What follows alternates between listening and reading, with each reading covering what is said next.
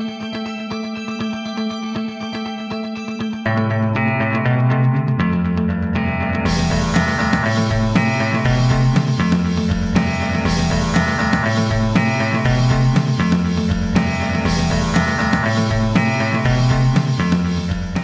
are you?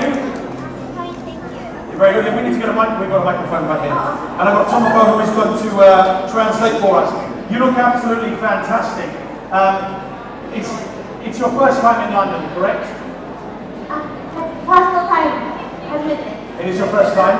What do you think about some of your fans out here? すごいロンドンにもロリータファッションが好きな方がたくさんいて、すごく嬉しいです。And question for you, what is the first thing that made you fall in love with Lolita fashion? 私はケアという雑誌でモデルをさせていただいたときにモデルとしてこの洋服を着させていただいてご衝撃を受けて大好きになりました。 Okay, next question. What is the best thing about being a Lolita? What do you love more about being a Lolita than anything else? やっぱり人形みたいに可愛いファッションでいられることですね。 And what do you think about the girls from Europe? What do you think about the KERA style and the Lolita style in Europe? そうですね、フランスとかスペインとかイタリアにもこういうイベントがあって、そちらにも可愛い大使で行かせていただいたんですけど、本当にたくさんのロリータファッションの人がいて、すごい嬉しく、日本人としてすごい嬉しく思います。 What is it like to be an ambassador for your own country and having to travel all over the world as the ambassador of KERA? I mean, that's a fantastic title, being ambassador of KERA. I wish I could be the ambassador of KERA for London. I don't think that's going to happen.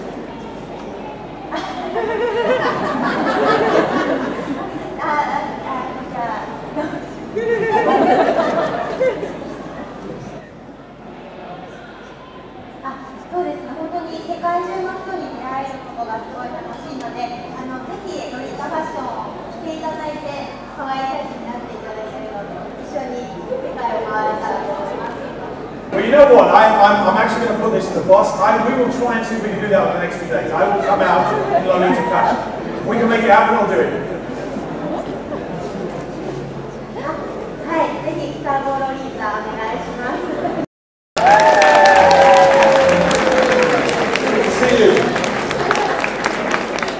So, you look fantastic again.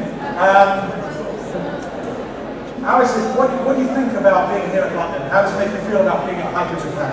ロンドンファッションが好きで、こうして日本のファッション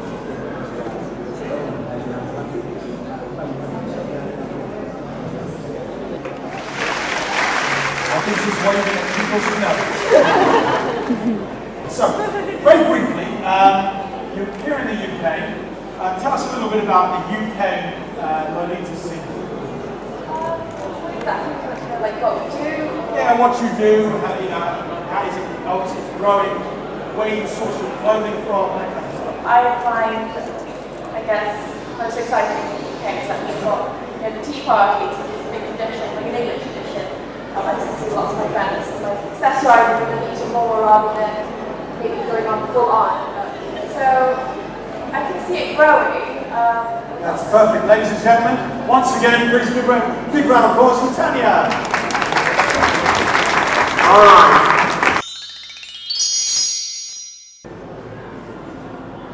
やっぱり自由にファッションを楽しむことだと思います。自己満足で全然いいと思うので、自分が本当に可愛いと思えるファッションを着てるっていうことがストリートファッションだと思います。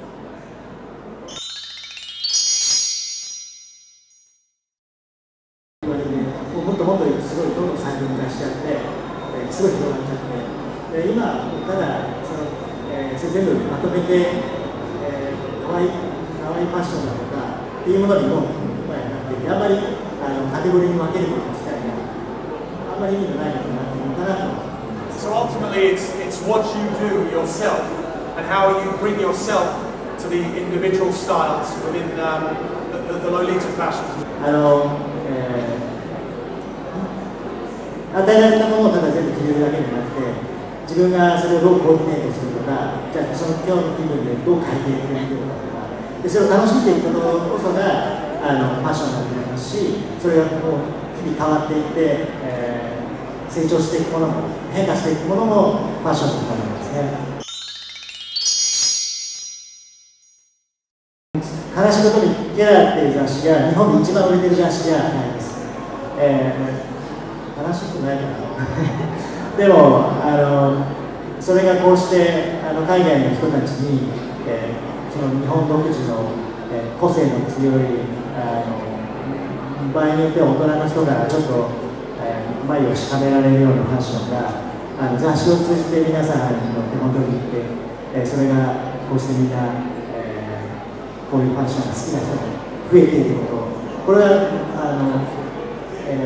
イギリスだけじゃなくて、もっと他の国、ヨーロッパや、南米とか、そういったところに行っていることが、日本にいるだけだと分からなくて、こうしてくる、こうやって海外に来させていただいて、皆さんにファッションを見させてもらうと、すごく驚きますね。日本でもやっぱりロリータ、ゴスロリの、お洋服を扱っているのがケラの雑誌とあとゴスロリバイブルしかないので、やっぱりそういうファッションが好きな人は必ずその雑誌を見て参考にして、こういうふうになりたいとかっていう思いで、本当参考になるっていうか憧れの雑誌だと思います。I think caravans can find inspirations or like I said, references. But even if you don't understand or speak Japanese, I think that's these kind of magazines provides a visual kind of, I guess, combination of inspiration for the religious or pop or any kind of Japanese fashion.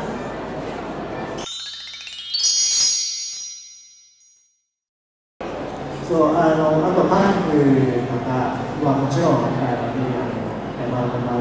ブとかもすると思いますので、そのケラーで扱っているファッションはものすごくイギリスとものすごく関係があるものと思います。でそれがこう、長い間日本に来て影響を与えたものが、少しファッションなのでそれが変化するものでチェンジしていって、それが今みたいな、もっとより、インセスチックだったり、お人形さんっぽいとか、そういうものに変わってきて、今こういう形になっていると思います。だからこうしてこのファッションが今ロンドンに来ていることが、我々にとってものすごく面白い、いいみたいです。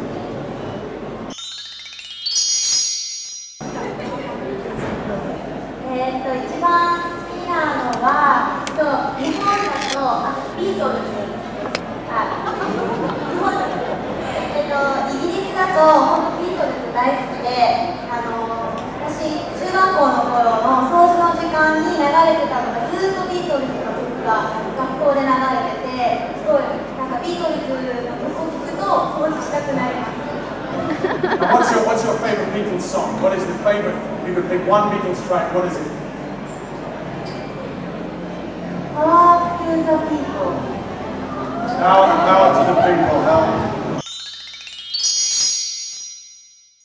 日本のモデルさんで吉川ひなのちゃんとかが好きなんですけど、多分知らないかもしれない。私手塚治虫が大好きで、看護師っていう仕事もしてるので、ブラック・ジャックが一番好きです。Now, talking about a nurse, how do you manage to balance being a nurse and being a model, both at the same time? So, for example, have you taken like a 2-day holiday, 3-day holiday to do this right now? これはお仕事で来てます。But you balance both at the same time. How do you manage to keep both at the same time?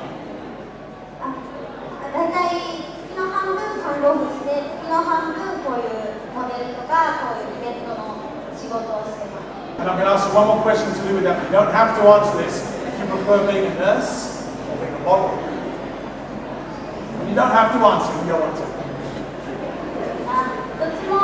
り全然違う職業なので、どちらも本当に大好きな仕事なので、どっちを取りたいっていうのはちょっと今のところ言えないんですけど、なんか人に元気を与える仕事だと両方とも共通していることがあるので、あとすごい人との出会いもいっぱいある仕事、両方ともそうだと思うので、そういうところが魅力だなと思ってます。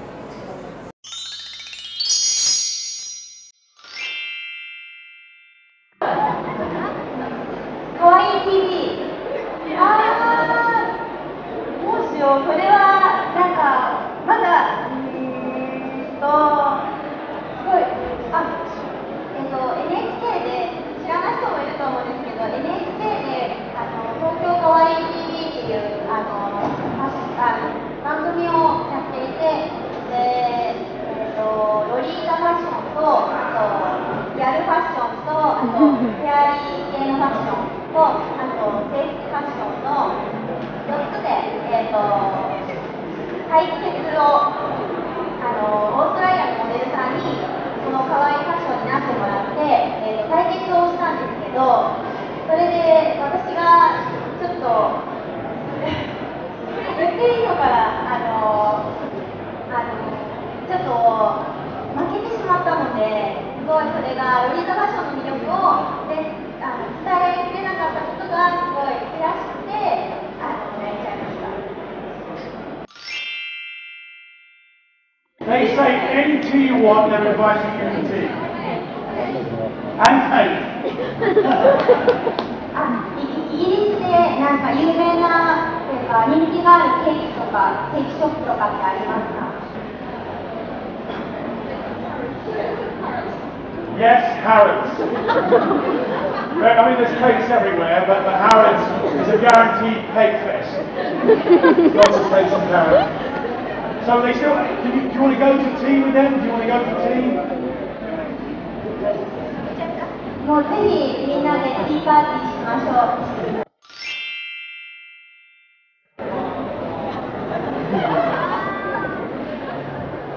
いっぱい寝れば元気になって、いっぱい食べて、いっぱい食べて、いっぱい寝ればずっと可愛くいられます。あといっぱい笑う。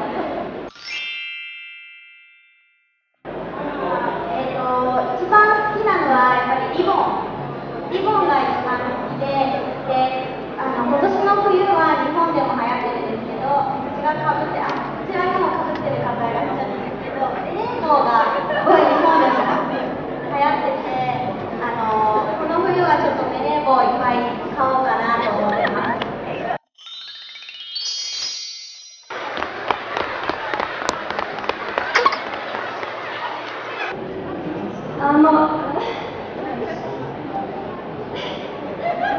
こちら、美咲さんに、イギリスのロリータコミュニティから、この本作りました。ありがとうございます。Thank you very much. This is from the British Lolita community.